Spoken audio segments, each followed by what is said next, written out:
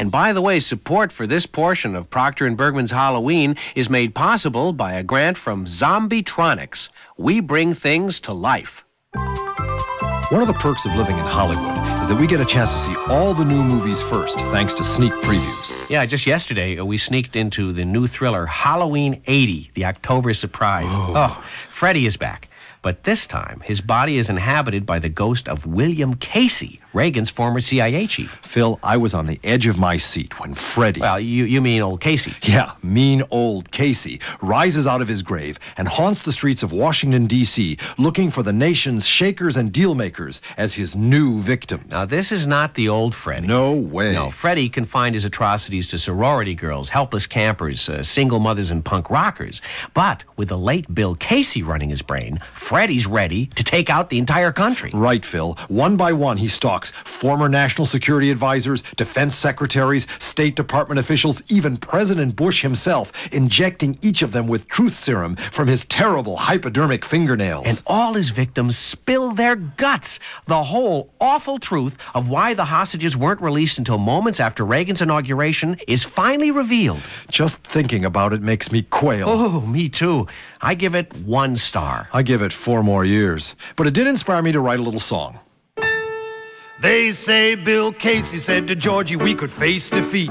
If Carter gets the hostages, he can't be beat. I got a plan for Iran that's oh so sweet. They keep the boys till Ron is in the White House. Right, boss? White House. I got a plan for Iran that's oh so sweet. They keep the boys till Ron is in the White House.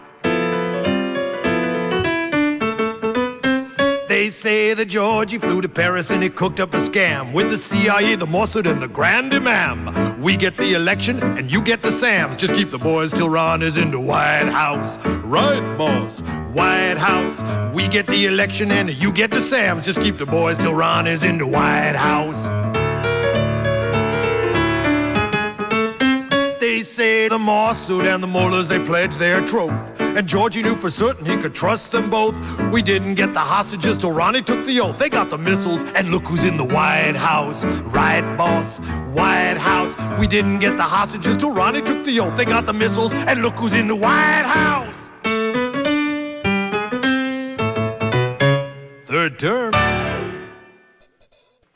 Well, for heaven's sake, it's Uncle Sam. Oh, no. It's Representative Bob Wilson, the man who's responsible for all our problems in Washington. Oh, Phil. Hi, Bob. What brings you out to the West Coast? Air Force 2. What an open bar on that baby. Wait a minute, Bob. What about the public outcry, about politicians using government planes for private business? Oh, don't worry. This was all official, Phil. Oh. I stopped in on the way at the Yellow Snow Lodge in Aspen for a photo opportunity fundraiser thrown by the Downhill Economic Club. Okay. It was followed by a very important dinner conference later at the Bunny Bump Lounge with 2 of my closest lawyers discussing this very issue of the misuse of public funds.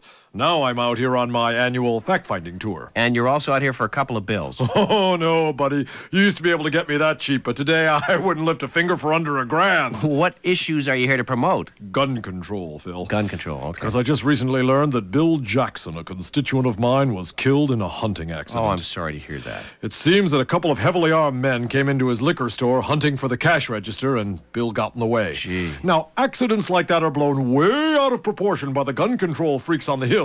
So to inject some sanity into the issue, I've introduced the Bob Wilson Hold Your Fire Bill, Phil. What does it do exactly? Well, it mandates that before you can pick up your assault rifle, machine pistol, or Saturday night special, you have to suffer through a 7-day I can hardly wait period. Uh-huh. If the state cops and the FBI can't pierce your alias and shred your phony paper trail in a week, well, I figure you're a real professional, and you'll use that arsenal in a discreet and businesslike way. Oh, that's terrific. It's good to see you again, Bob. And remember, Phil, voting is important, especially for me. So, vote for me early and as often as you can. Goodbye, Bob.